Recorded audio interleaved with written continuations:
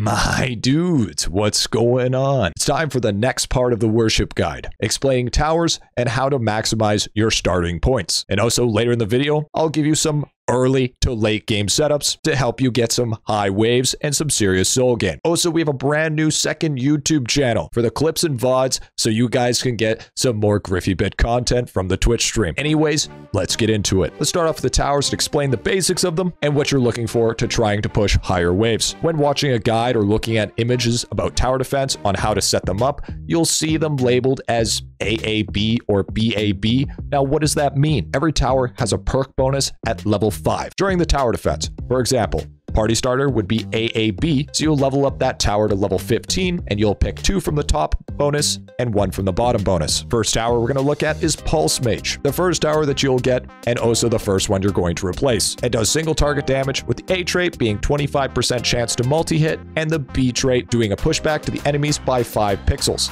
And with boss monsters, the pushback does not affect them. Although it's a solid tower for early game, it will end up being useless mid-game. Setup for this tower is going to be AAB. The next tower is the Fire Lobber, which is our first AoE tower that lobs fireballs, just like the name. Another tower that's good for early game, but you're going to instantly zoom past it with the A trait that gives you a 15% chance to shoot 2 fireballs, and B trait that'll increase the explosion radius by 20%. A good setup for this tower will be AAB, and for you guys that don't know, AoE stands for Area of Effect. This tower is where the progression really starts, the Boulder Roller. The Boulder Roller is going to carry you through tower defense from mid-game to early late game, so upgrading this tower to construction is going to be a must. Although it's weak due to low range and doesn't have a really high hit cap, it gets complemented with its traits, from A trait being the boulders increase the travel by 30%, and the B trait, which allows you to hit an extra 2 mobs per upgrade. This will easily help you get to about 50 plus waves until late game. A great trait combo for this will be BAB, and running 3 beside each other will absolutely decimate mobs. Next up is Frozen Malone, the bread and butter of crowd control due to its slowing enemies and even used in late game, with A trait being a 15% increase to the slow and B trait adding an extra 2 seconds to the slow. And no, you cannot stack multiple Frozen Malone towers and have the mobs barely ever move. It's a unique debuff. So you're only going to be running 1 tower in front of your DPS to maximize damage. A good trait combo for this will be AB, because you're never going to level this past level 10. Next up is the Stormcaller, the mid-game boss smiter. It has no AoE, but it does insane single target damage. And later game, it becomes actually more of a support tower, with A trait increasing the tower's damage by 200% to mobs below 60%, kind of like an execute, and B trait increasing all towers crit chance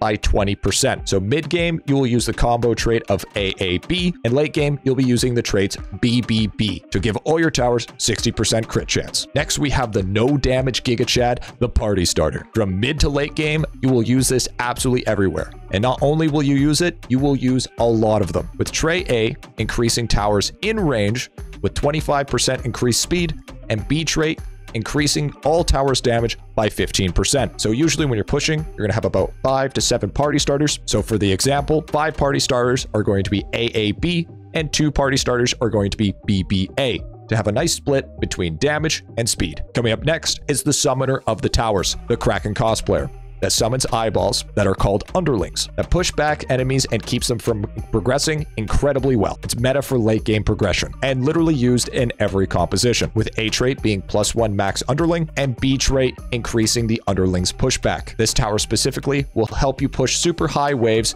because it will keep all your mobs in a condensed area to concentrate all DPS to nuke down the waves. Not only that, it will also push it into the Frozen Malone tower to keep everybody slowed. A great trait combo for this would be AAB, or you could go ABB, depending on the map and how much pushback you actually want. But usually, you're only going to level this tower up to level 10. Now, this is where the true endgame towers are. The Poisonic Elder, that drops poison clouds on the ground that does poison ticking damage. What makes this tower super overpowered, unlike the Boulder Roller, is that it has absolutely no AoE cap. So you could have like 100 mobs condensed in one area, and the poison clouds would hit every single one of them. And trait A increases the duration of the poison clouds by 5 seconds, and trait B increases the poison clouds tick by 30%. So the combo for this one would be ABB for maximum damage. This tower will replace Boulder Rollers altogether. And finally, the last tower and the brand new tower to World 5, the Voidinator. They cast a weak, damaging, small-ranged AoE, but it has a special perk. It debuffs all the mobs and takes away their buffs. For instance, the blue mobs, after they get hit 5 times, they become invincible. The Voidinator will take away those buffs permanently. You will 100% need this if you're going to push high TD because those mobs actually cause soft locking. And trait A gives you a 25% chance for a faster cooldown, and trait B will give all your towers 20% increased damage. You usually only want to level this tower to level 10 due to it being incredibly expensive, and for the combo trait, you're going to be running BB because your party starters are going to give you all the speed you possibly need. So now that we know what all the towers do, I'll give you a couple examples of tower setups for progressing. Now keep in mind, this is something work towards. You're not going to get this right away, but if you put enough levels into construction and keep on leveling up those towers, you'll have it in no time. For early to mid game, you're going to be doing the boulder roller setup. And what you want is 1 Frozen Malone tower, followed by 3 boulder rollers, 1 Kraken, 2 Stormcallers within range, and then you want about 5 party starters. You want to get every tower to level 5, starting off with your party starters, then going to your boulder rollers, and then the other towers. And then you want to instantly get your party starters to level 10 and get your boulder rollers to level 10 as well, and then party starters to 15. You usually don't have the points to do this when you're early to mid game, but if you do have the extra points, you definitely want to push that. And if you manage to even have more points than that, or you need to push a boss wave, you could take your Stormcallers to level 10 just to squeeze out that extra wave. For late game, everything changes up. You want a Voidinator in the front, followed by a Frozen Malone, 4 Poisonic Elders, 3 Kraken cosplayers, 1 Stormcaller for the crit chance, and 5 to 7 party starters. The main priority are the party starters. These are your bread and butter. These are what makes you do incredible amounts of damage. So every tower, level 5 as soon as possible, starting off with the party starters, then Poisonic Elders. Then after that, you want to focus your party starters, your Poisonic Elders to level 10, and then your party starters to level 15. And then you want to get your other towers level 10, and then finish it off by getting Poisonic Elder to level 15, and then your Stormcaller to level 15. And by that time, you can level up your other towers to level 15, but you're probably not going to get there. I'll be explaining more in depth about these setups in another video, but this is just an example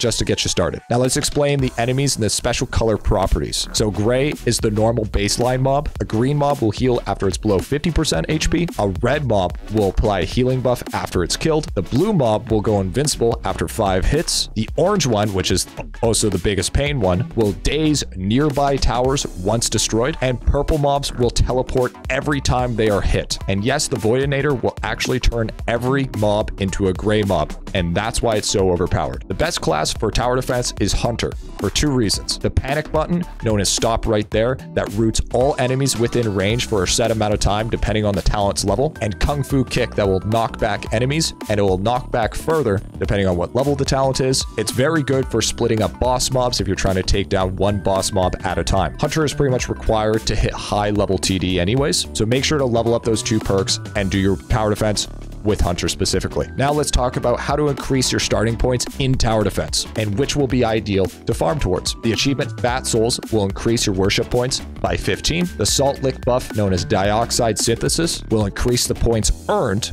while killing monsters in tower defense. The Stamp Banked Points will increase starting points per level. The Vile Crab Juice will give you points per level. In cooking, the Meal Cannoli will give you points earned by killing mobs by percentage. And the 2 cards that you want to farm are Dune Souls and Rooted Souls. That will give you starting points for worship up to a maximum of 50 points, and if you have the card doublers, it will give it up to 100 points. And yeah, I know that was an info dump, but let's be honest, tower defense is no joke. But there you go, my dudes. Part 2 of the worship guide, all about the towers. Hope you guys enjoyed, and make sure to subscribe. We're almost at 10,000 subs, so thank you so much, Itty Bitty Army, for your contribution. And make sure to comment if I forgot anything, or tell me what you think. And like the video as well to help out with the algorithm. But anyways, I gotta get back to the guide grind. Stay tuned for the next IdleOn video. Stay safe, happy grinding, and peace out.